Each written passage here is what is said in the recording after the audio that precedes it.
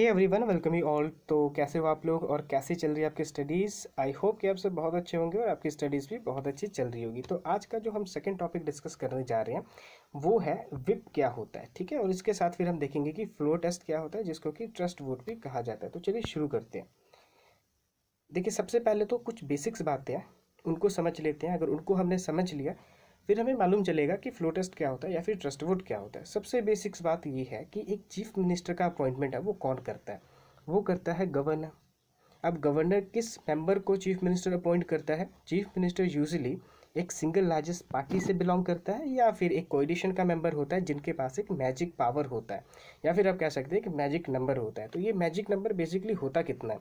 ये magic number इतना number होना चाहिए कि कम से कम आप वहाँ पे सरकार बना सको। तो ये आखिरकार मैजिक नंबर होता कितना है?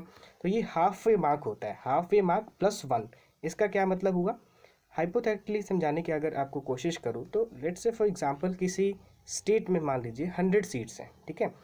तो 100 सीट्स वहाँ पे है, तो आपको वहाँ पे सरकार बनाने के लिए क्या करना पड़ेगा? कम से कम हाफ वे मार्क +1 सीटें चाहिए। दैट मीन्स कि 100 का हाफ कितना हो गया? 50। 50 + 1 मतलब कि आपको सरकार बनाने के लिए कम से कम 51 सीटें चाहिए, ठीक है। ये तो रही बेसिक्स बात। अब मान लीजिए कोई भी स्टेट लेजिस्लेटिव असेंबली है, अगर वहाँ पे 100 सीटें ही हैं और दो पॉलिटिकल पार्टीज ही हैं और दोनों के पास 50-50 सीट आ जाती है, तो इस केस में क्या होगा? देखिए, इस केस में क्या होगा कि ये जो डिसीजन जो है, ये कैसे डिसाइड किया जाए किसकी सरकार बनेगी, वो डिसाइड करेगा स्पीकर, ठीक है। तो इस केस में क्या होगा कि वो डिसाइडिंग वोट डालेगा, ठीक है। तो जिस पार्टी को उसने अपना वोट दे दिया, तो उस केस में क्या होगा कि उसकी सरकार ये बन जाएगी, ठीक है। तो आपने याद रखना है। उसके बाद देखिए, अभी तो आपने देखा कि एक चीफ मिनिस्टर की जो अपॉइंटमेंट है वो होती कैसी है। अब देखिए, चीफ मिनिस्टर का टर्म कितना होता है? 5 सालों का। लेकिन इस 5 साल से के पहले पहले कभी भी ये चैलेंज किया जा सकता है उस सरकार को कि अपनी आप मेजोरिटी जो है वो प्रूव कीजिए। आपको ये प्रूव करना पड़ेगा, जब आप चीफ मिनिस्टर बने थे उसमें आपके पास मेजोरिटी थी, तो क्या वो मेजोरिटी अभी भी आपके पास है? तो इसको लेकर आपको कभी भी चैलेंज किया जा सकता है। तो इस केस में क्या होगा, जो लीडर है पार्टी का, उसको अपनी मेजोरिटी जो है वो प्रूफ करनी पड़ेगी और इसके लिए उसे वोट ऑफ कॉन्फिडेंस लेके आना पड़ेगा। तो अब यहाँ पे क्या होगा, जब किसी भी गवर्नमेंट को ये चैलेंज कर दिया गया कि आप मेजोरिटी पेश करो, शो करो अपनी मेजोरिटी, तो इस केस में क्या होगा? देखिए, इस केस में क्या होगा कि वोटिंग प्रोसेस होगा। वोटिंग प्रोसेस बिल्कुल ऑरली होगा, ठीक है। मतलब कि हम यहाँ पे हाइपोथेटिकली समझ रहे हैं और यहाँ पे स्टेट लेजिस्लेटिव असेंबली का एग्जांपल ले रहे हैं।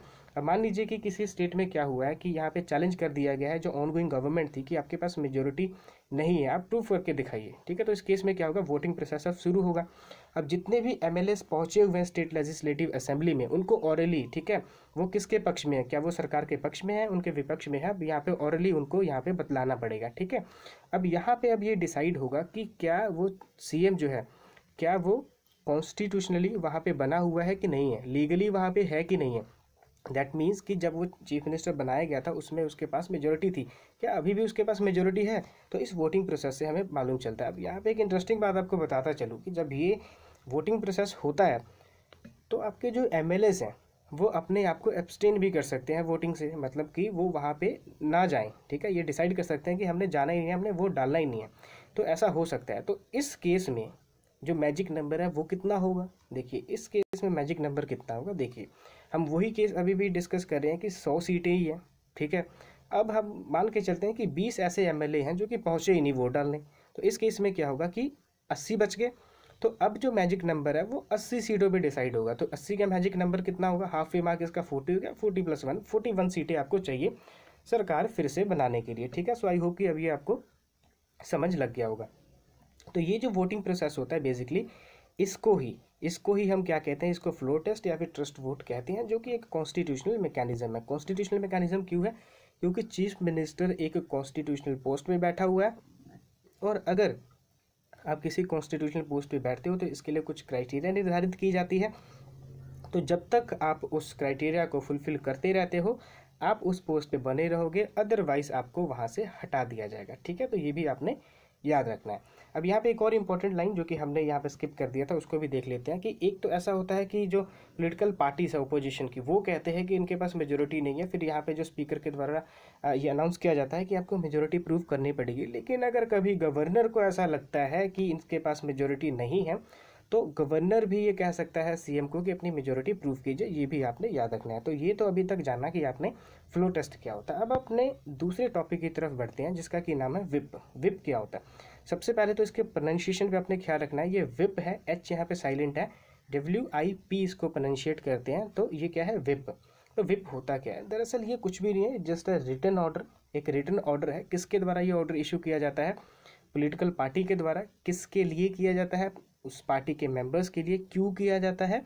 वेरियस रीजंस हो सकते हैं, ठीक है। टाइप्स ऑफ जो आपके विप हैं अगली स्लाइड्स में हम देखेंगे, फिर वहाँ पे आपको पता चल जाएगा कि किस किस रीज़न के लिए इसको इशू किया जाता है, ठीक है। तो ये अभी आपने देखा कि विप होता क्या है।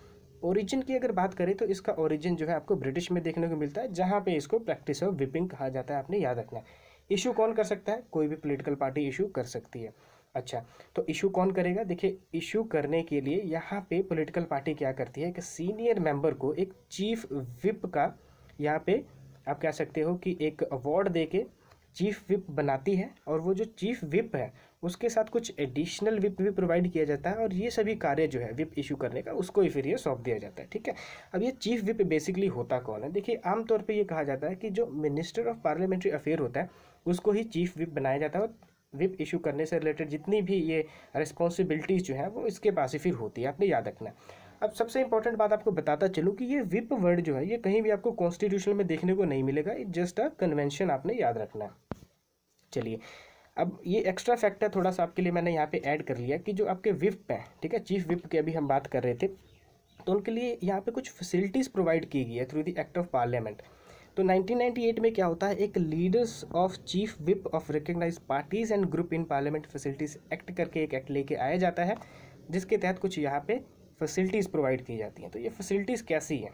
ये फैसिलिटीज़ है टेलीफोन फैसिलिटीज़, तो 10,000 कॉल्स आप एक साल में कर सकते हो, और ये इन एडिशन होता है किसके? ऐसे MP जो आपको फैसिलिटीज़ मिल रही है उसके एडिशन में है, ठीक है। तो ये डबल यहाँ पे मज़े मिल रहे हैं आपको। दूसरा यहाँ पे है एक एडिशनल आपको यहाँ पे स्टेनोग्राफर भी दिया जाता है। तो ये कुछ फैसिलिटीज़ है, लेकिन ये फैसिलिटीज़ किसको मिलेगा? सबसे पहली बात तो ये है, देखिए, ये फैसिलिटीज़ उनको मिलेगा अगर कोई रिकग्नाइज पॉलिटिकल पार्टीज़ है और उसकी स्ट्रेंथ कम से कम 25 तो होनी चाहिए राज्यसभा में, ठीक है, 25 सीटें उनकी होनी चाहिए राज्यसभा में। और अगर हम किसी रिकग्नाइज ग्रुप की बात करें तो उस ग्रुप के जो मेंबर्स हैं कम से कम 15 तो होने चाहिए राज्यसभा में। तो ग्रुप और पॉलिटिकल पार्टीज के लिए आपने कंफ्यूज नहीं होना है, आपने क्या करना है, just need to write down this act. इस एक्ट को पढ़िए, वहाँ पे इजीली डिफाइन किया गया है कि रिकग्नाइज पॉलिटिकल पार्टीज कौन है और आपके जो ये रिकग्नाइज ग्रुप जो हैं वो कौन है, ठीक है। तो ये एक्स्ट्रा नॉलेज था, बस आपके लिए काम आ जाए इसके लिए मैंने यहाँ पे ऐड कर लिया। अब हम देखते हैं काइंड्स ऑफ विप। तो विप काइंड्स जितने भी इसके टाइप्स है, अगर ये हमें समझ लग जाएगा तो हमें पता चल जाएगा कि विप जो है वो किस लिए इशू किया जाता है, ठीक है, जो कि हमने पहले इससे पिछले स्लाइड्स में देखा था। देखिए, 3 तरीके के आपके विप्स होते हैं, 1 line whip, 2 line whip and 3 line whip.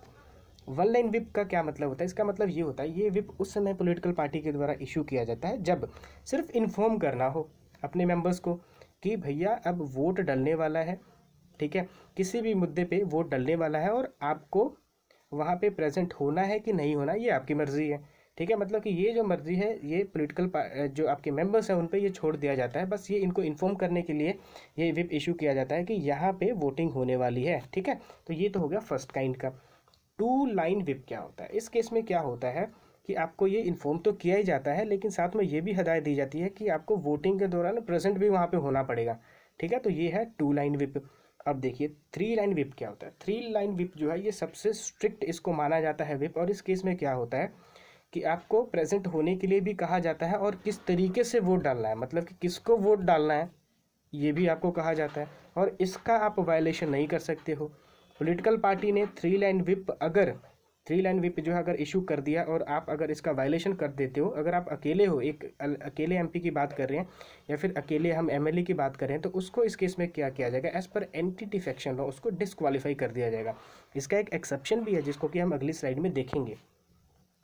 तो अब हम देखते हैं कि विप के फंक्शन फिर क्या होंगे। देखिए, विप के फंक्शन क्या होंगे, अभी आपने इसके काइंड्स देखे तो वहीं से इसके फंक्शन भी निकल जाते हैं।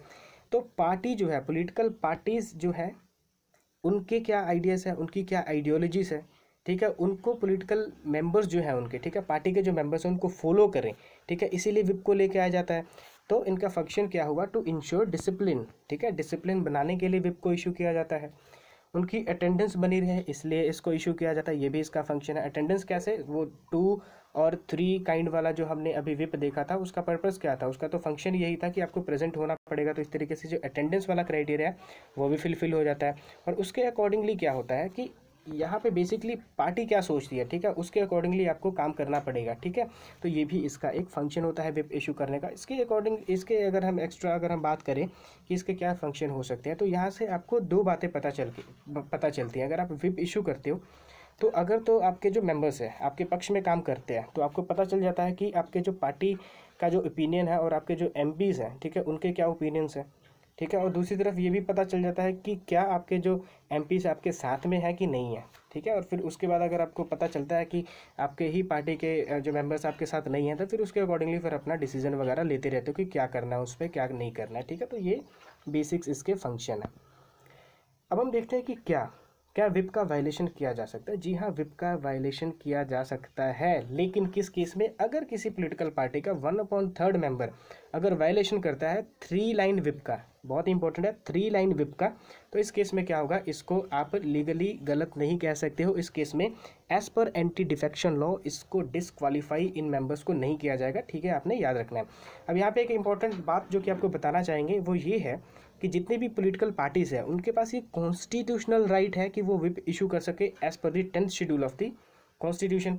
तो अब ये कॉन्स्टिट्यूशन में अगर ये वर्ड जो है अगर मेंशन ही नहीं है, तो ये कॉन्स्टिट्यूशनल राइट इनको कैसे मिल जाता है। कॉन्स्टिट्यूशनल राइट इसलिए इनको मिल जाता है क्योंकि ये 10th शेड्यूल में मेंशन है, ठीक है। कॉन्स्टिट्यूशन के किसी आर्टिकल्स में नहीं लिखा हुआ है, ये एज पर 10th शेड्यूल है, ठीक है, इसलिए इनको कॉन्स्टिट्यूशनल राइट मिलता है। आई होप कि आप क्लियर होंगे इस टर्म से, ठीक है।